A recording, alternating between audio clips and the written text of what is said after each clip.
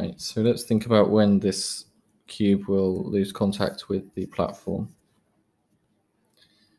The cube will, as soon as it loses contact, or even what I suppose it will always want to be accelerating downwards at g.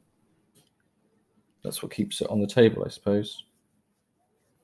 So if the platform was accelerating downwards with less than g, or if the platform were accelerating upwards, they would maintain contact.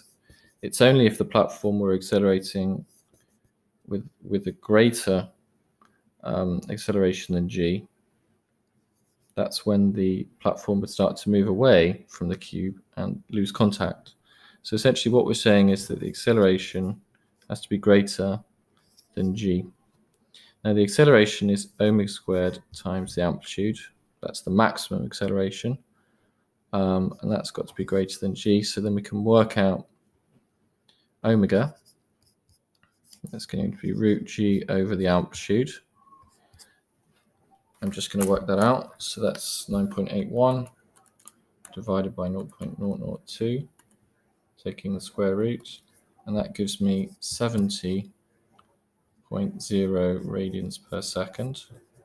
So I can then find the frequency from that. The frequency is going to be omega over 2 pi. So I divide that by 2 pi, and that gives me 11.1 hertz. At what point in the oscillation will this happen? Well, at what point is there the greatest downward acceleration? That's going to be at the top,